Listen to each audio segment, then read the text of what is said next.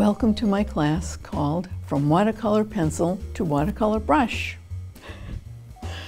If you don't know me, my name is Jane Brigoli. I'm an artist and an art teacher, and I have a lot of experience with all different kinds of paints, oils, acrylics, watercolors, and watercolor pencil. Watercolor pencils are really just watercolor pigment encased in a pencil. They're really easy to use. I know that you can use these because you have been drawing, you've been writing your entire life with a pencil. These just have a little bit more pigment in them that can dissolve with water. So you'll use your drawing skills, your painting skills. Watercolor pencil is great for being introduced to watercolor, which can be a little bit difficult to use, but there are lots of ways to use watercolor. You can fix your pictures. There's lots of different ways to fix your pictures. People think that if you make a mistake in watercolor, you can't change it. That's not true. You can change it. One of the ways is to use watercolor pencil along with your regular watercolors. Watercolor pencils are great for journals. If you wanted to do paintings for your journals, you can add lettering to your journals. You can add sentences to your journals. You can draw right on top of your regular paintings. They're very, very versatile for journals.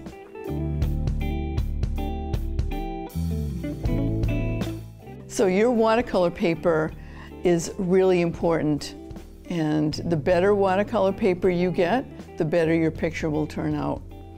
And they can be a little expensive, but it will be worth the investment.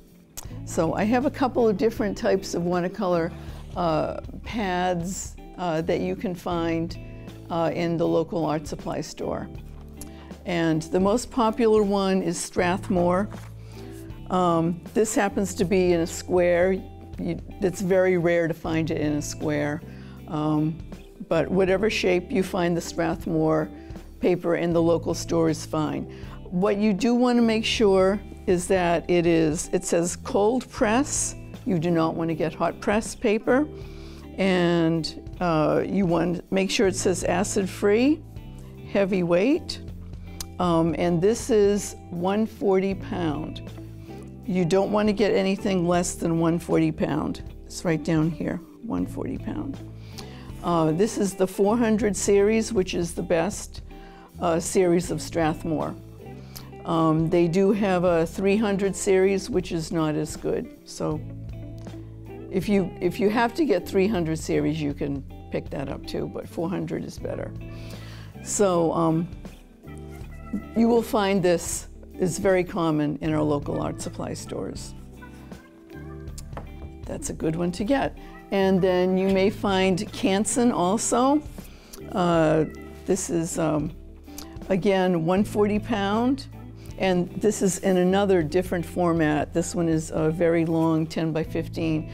This is also an unusual format to find. But whatever you want to do is fine. And Arches. Arches is the most expensive one that you may find around here. Again, it will say 100% cotton. You will look for that, 100% cotton, 140 pound. Cold press, this is fine grain, which means it's not really, really bumpy to work on. It's rather smooth.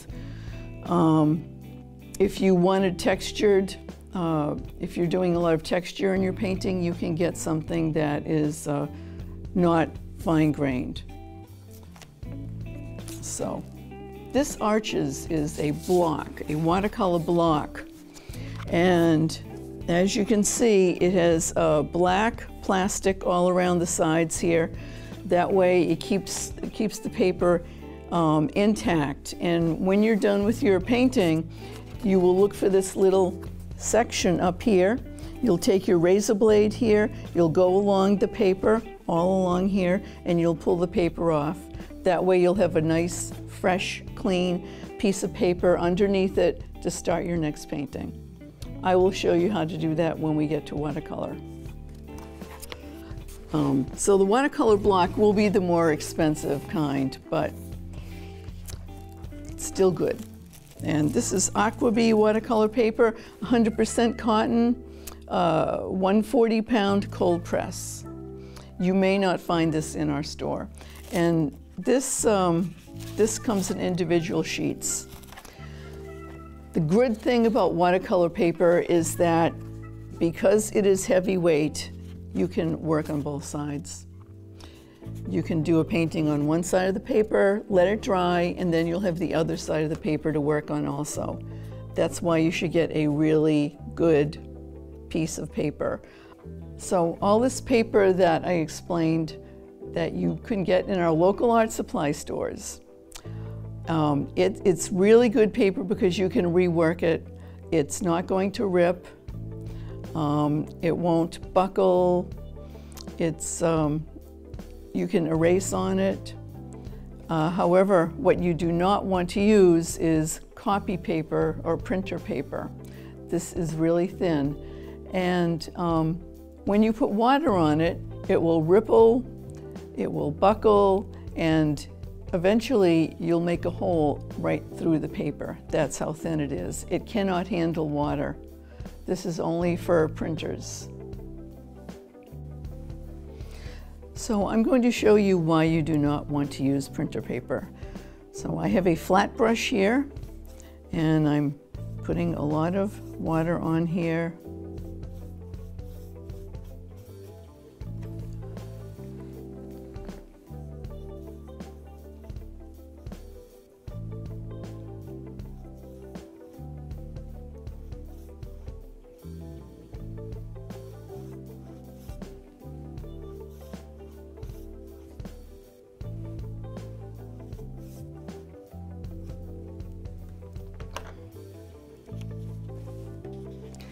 The water has soaked right through the paper onto the table.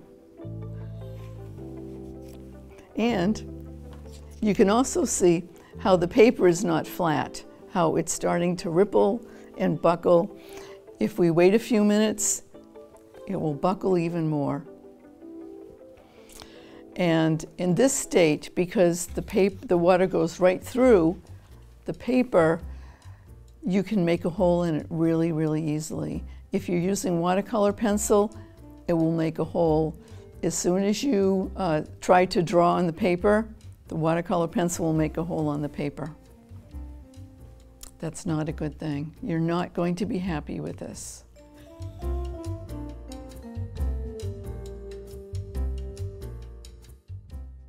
When I need to buy a new brush, I'll go to the store and I will always end up buying a whole package. So I have a lot of brushes at home, but it's good to have options. So you can buy them singly.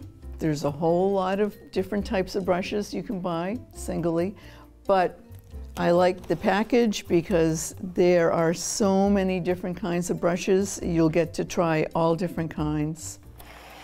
It's a lot more economical to buy them all together, a whole set of them. This one happens to have these are in a little package that you can open and close the package.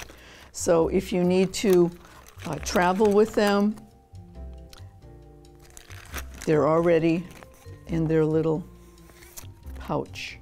So what you do want to get for watercolor pencil and watercolor brush, you want to get water brushes. They may say aqua on them. They will be labeled on the outside of the package. They will be labeled either oil or acrylic brushes, or they will be labeled watercolor brushes. You want to stick with the watercolor. If you have a lot of watercolor pencils like I do, you want to make a watercolor pencil chart. That way you can refer to it in the future to decide what color pencil you want to use. Because sometimes you think you're going to put down one color, and when you get water on it, it turns out to be totally different than what you thought. So here's a simple way to make a watercolor pencil chart. I just take a ruler, go around the ruler with the pencil.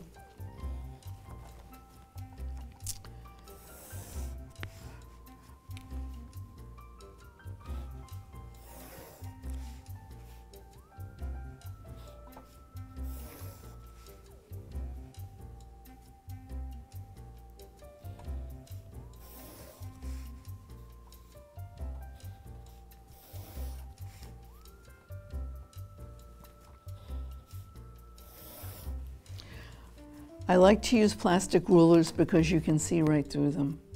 It's so much easier.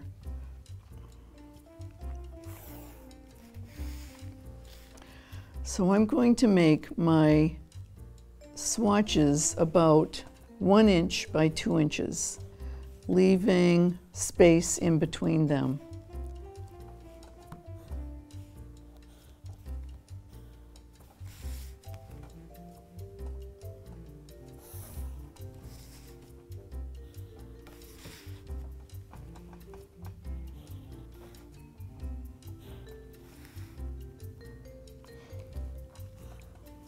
They don't have to be perfect.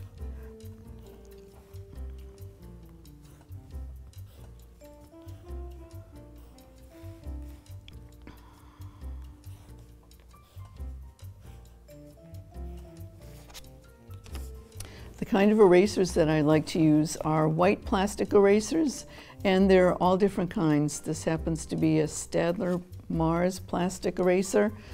This eraser is really great, and you can just put it on the end of your pencil. And white plastic erasers seem to work really well because they don't leave a lot of marks. So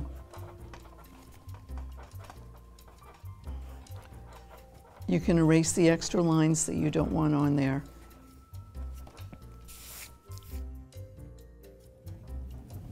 My watercolor chart has 5 different types of watercolor brands: Prang, Staedtler Crayola, Derwent Inktense, Caran d'Ache Neocolor.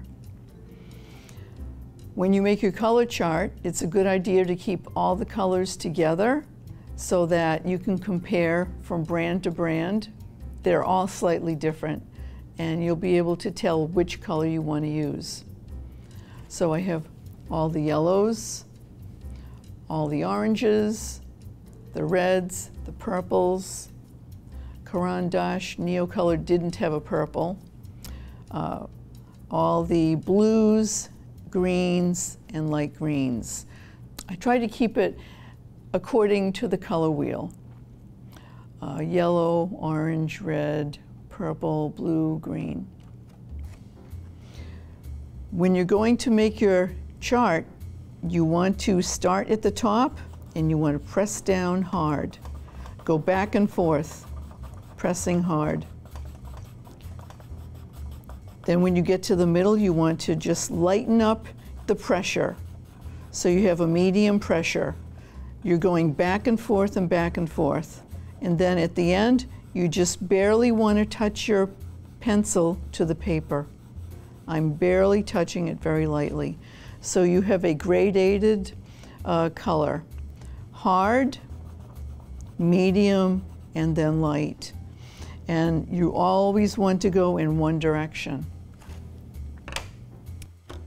When you're ready to paint, you want to use a white paper towel or a white napkin or a white piece of toilet paper. It needs to be white so you can tell exactly how much paint you get off of the brush onto your paper towel.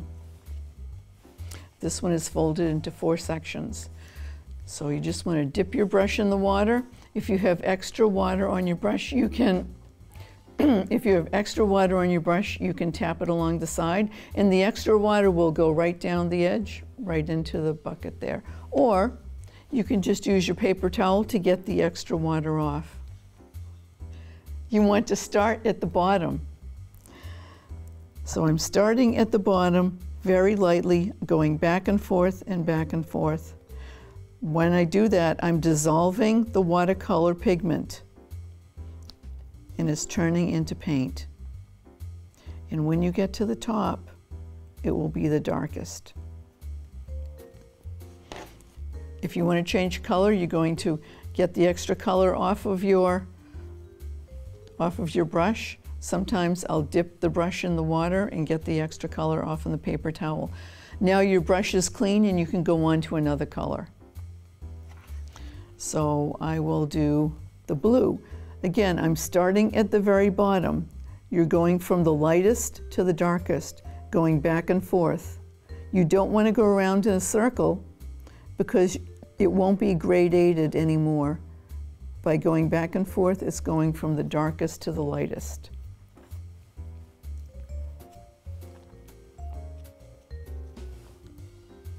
And I'll do the purple again. Back and forth from the lightest to the medium to the darkest color. And you can see the paint dissolving. You can see the watercolor pencil dissolving right before your very eyes. It's really cool.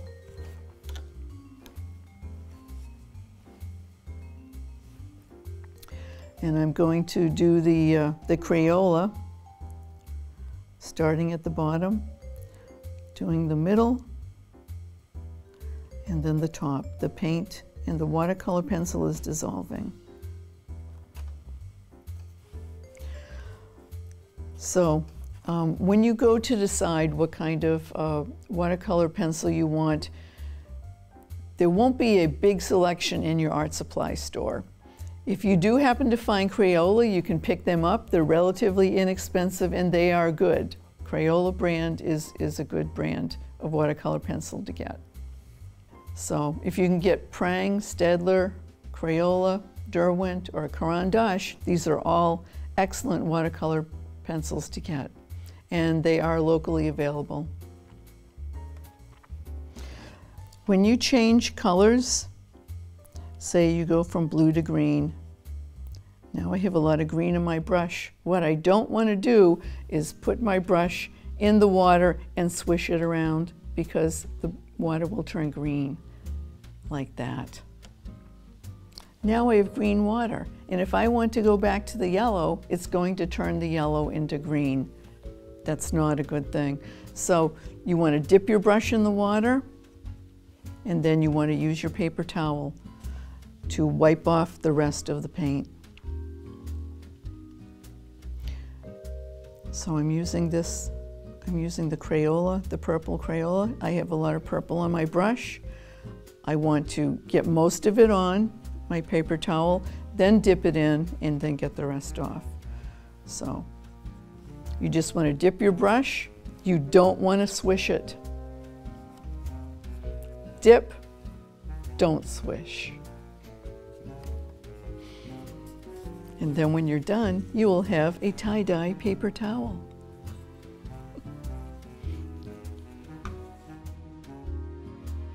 I did my color charts on Strathmore Bristol paper. This is a smooth surface, it's vellum, and it's, if you're just going to do charts, this is great to use. It's bright white paper. You always want to get a bright white paper. You don't want to get anything that's off-white or a cream color, because the colors won't show up really well. You want to get as much brightness of your paper that you can get. And some papers will say bright white on the cover, and you know that it's good if it says bright white on the cover. That's the kind that you want to get. If you want to work outside, if you want to do plein air painting, you can actually make a watercolor pencil palette on a piece of paper. Instead of bringing all your watercolor pencils out, instead of bringing a bunch of watercolors outside, you can just make a palette on a piece of paper, and you can work from this palette. Very easy, very lightweight, very simple. The way that you're going to make your watercolor pencil palette is you're going to choose what colors you want. If you're going to work outside, you'll need a lot of blues and a lot of greens. You'll need blues for the sky and the water. If you're doing a seascape, you'll need greens for the trees and grasses if you're going to do a landscape. So in the middle of my palette, I have a whole section of different kinds of blues, different kinds of greens. And I used my chart to decide what kind of blues and greens that I'll put on my palette. I also have a whole section of browns at the bottom, and the browns will be good for branches on trees. To make your palette, you're going to press down as hard as you can, go back and forth. You want to go different ways. So this is the horizontal, now I want to go vertical. And this paper is a thick paper. It's not smooth. This is not the smooth Bristol paper. This paper is slightly bumpy, and when you put the watercolor pencil on the paper, you'll see that there are little white spots where the paper is textured. You want to press down hard enough so that all the white spots are covered over.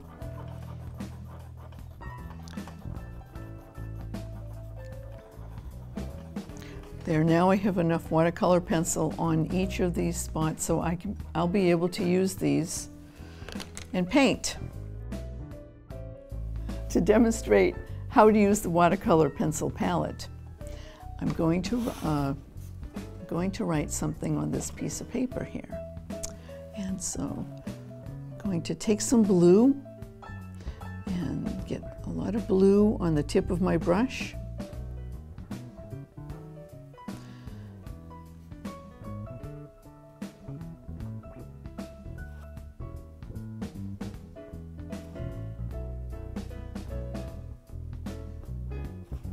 Now I can go back and get more blue, or I can change colors. I'm going to take the blue off. And let's see, I think I will use purple. So I'm going to get some purple here. Just go around in a circle until you see the paint. You'll see purple paint on the end of your brush. And I'm using a number 6 round brush. This is called a round brush because the metal part here is round. A flat brush, the metal part will be flat.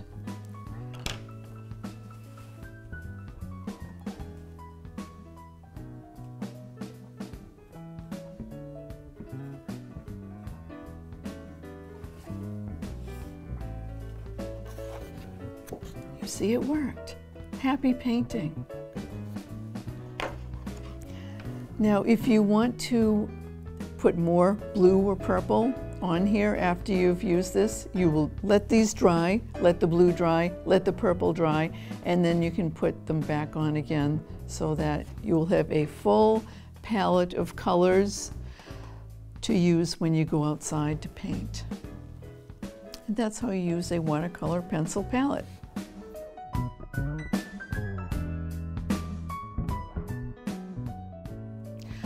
I'm using artist tape that I got in my local art supply store. You don't have to use artist tape to tape down your painting. You could use blue painter's tape. What you want to make sure that the tape sticks enough to your paper, but you don't want the tape to rip your paper. So what some people do is when they're ready to use their tape, they'll put it on their clothes and they'll get some of the stickiness of the tape off. So now the tape is not as sticky, it's not going to rip the paper, and so now they'll use it to put on their paper. That's just a little tip on using painter's tape. There are lots of different techniques to use. There are lots and lots of different ways to use your watercolor pencil. And one way is to blend colors. So I'm going to choose two colors to blend. And I'm using Crayola colored pencils for this. I'm going to choose violet and magenta. So I'm going to, I'll start with violet at the top. I use magenta at the bottom. And I'm pressing down hard. I'm going in one direction. You don't want to make circles because you may see, it may make the paint mess up. You may see the lines of the pencil if you do circular motions. So I'm going over the purple with the magenta and going over the magenta with the purple. So you can mix any two colors together.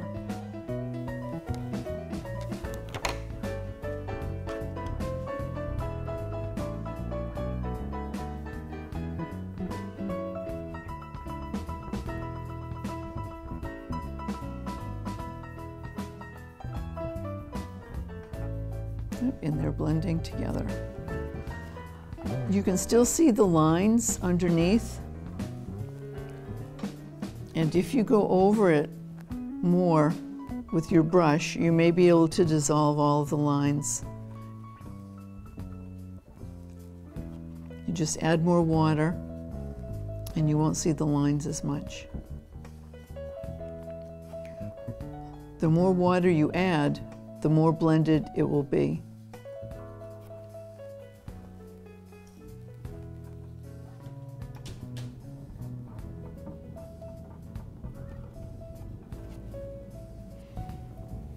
Okay, that's one way of using your watercolor pencils.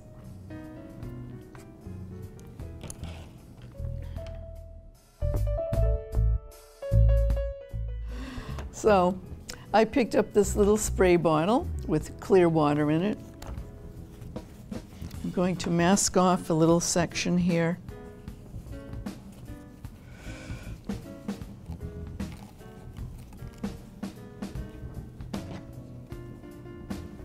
I'm just spraying one little area. So I'm wetting the paper. And the paper will take a second to absorb the water.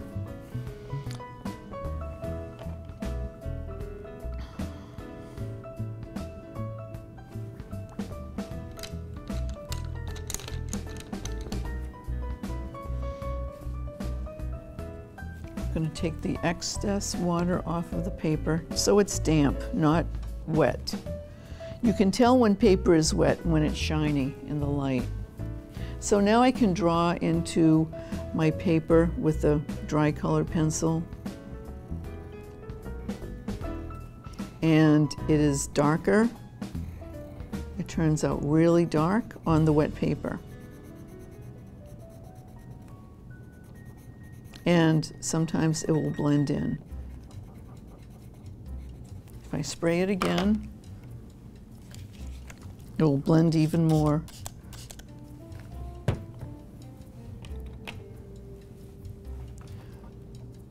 If I want to get rid of the lines, I can just move the paint around.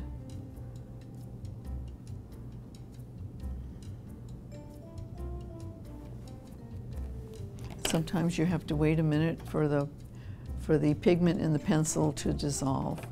But you can work on wet paper with the watercolor pencil.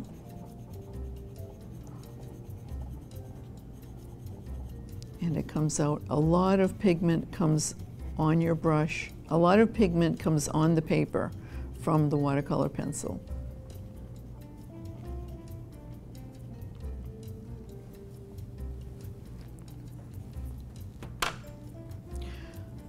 Another thing you can do on wet paper, so you can wet the paper again. You don't have to use a spray bottle. You can use a regular brush to wet your paper. And you can take a razor blade and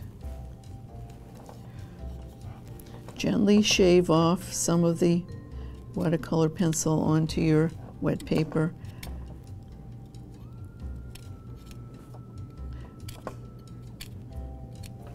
And it makes a nice effect.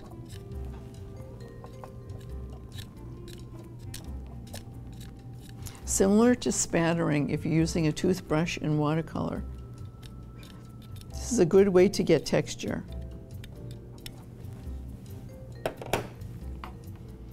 And if you want a finer texture, you can use sandpaper. So I'm going to wet this next one with my brush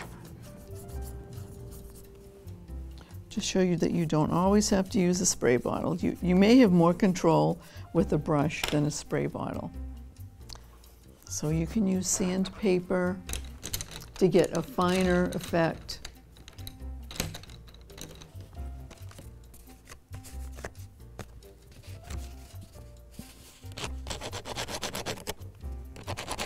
And these particles are really, really fine.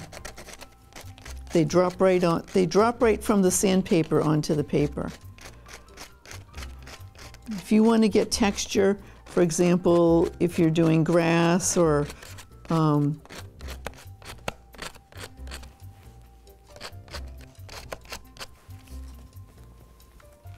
if you're doing bark on trees or grass, this is great to get texture. And then you can go right along. If you want to even exaggerate it more, you can just brush it at the top here. Brush it along the top, or blow it to make more lines. See, watercolor pencil is extremely versatile.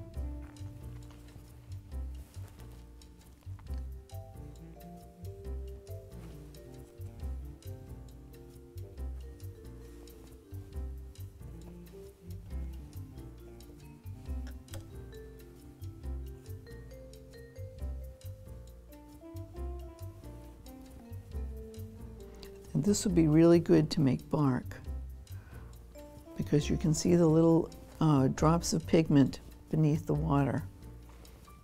So you can layer the paint like that.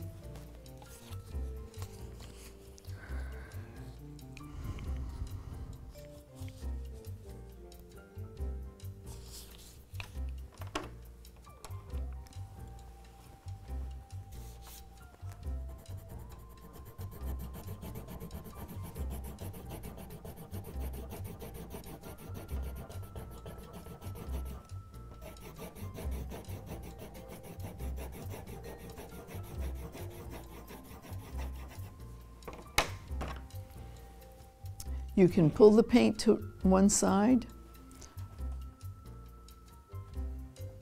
You can get really good gradated washes.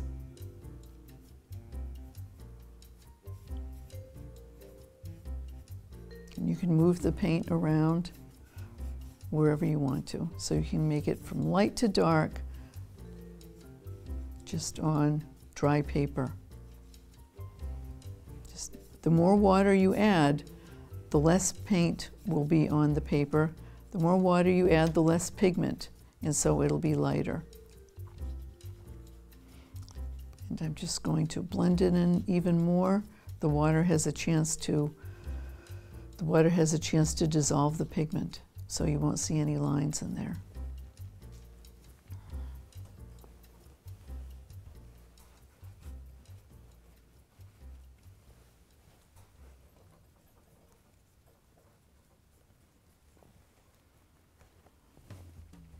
You can also try drawing on the flat brush.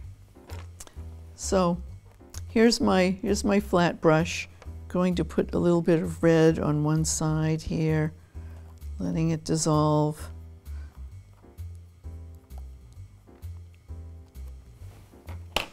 And I will put some yellow on this side of the brush. And it dissolves right onto the brush. I'm going to flip this over and get more on the other side. So one side of the brush is really yellow and this side is red. So let's see what happens with this. Oh, that is beautiful.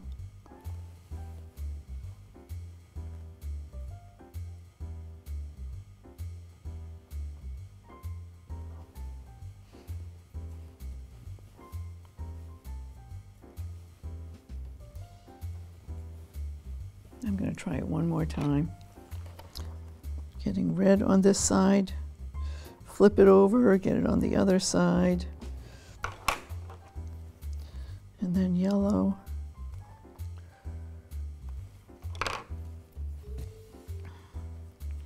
I'm going to put the yellow into the yellow, flip it over, put the red into the red. So I have some nice stripes there. And it's blending together because it's so wet, the color is all blending together.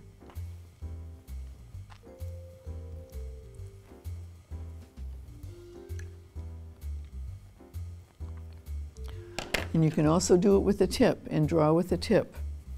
So I'll put some green on this tip.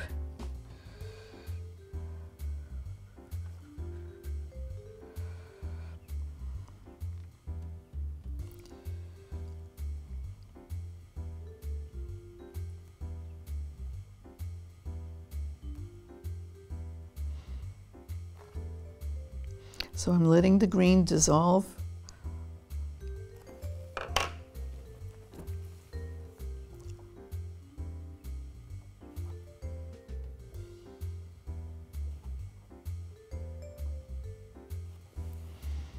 And I'm using the tip of the brush to paint with the green that I dissolved on the top of it.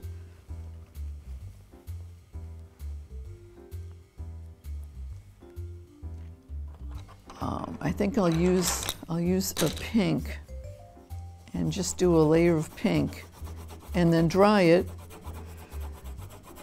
and then make it darker by going over it.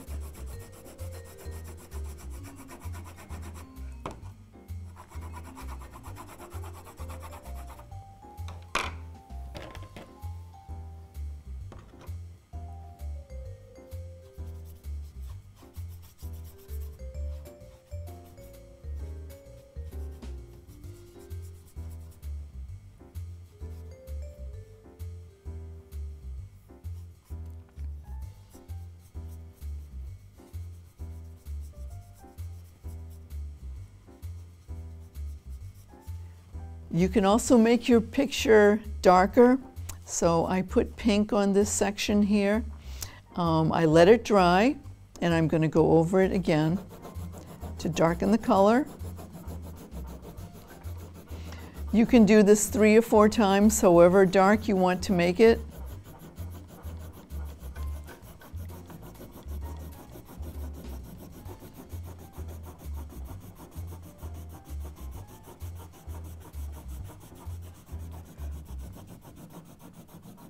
Because we're using really good paper, we can do this. This paper is not ripping. You can go over it 3 or 4 times as long as you use the good paper. All right, so I can go over this a second time after it dried, and it's a lot darker this time.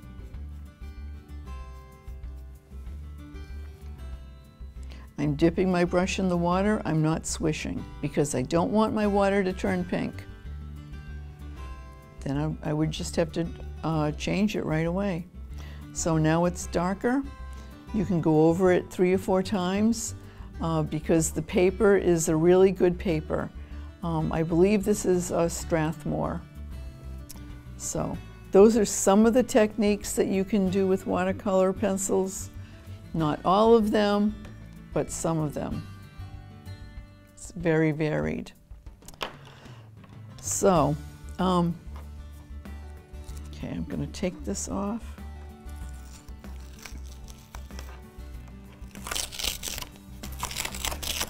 So as you can see, the pigment did not bleed through to the other side of the paper, and after this dries, you can even use the other side of the paper to do whatever you want to. And let's see what this looks like after I'm all done. Not too bad. The more colors you put on your paper towel, the more brilliant it will look, like tie-dye.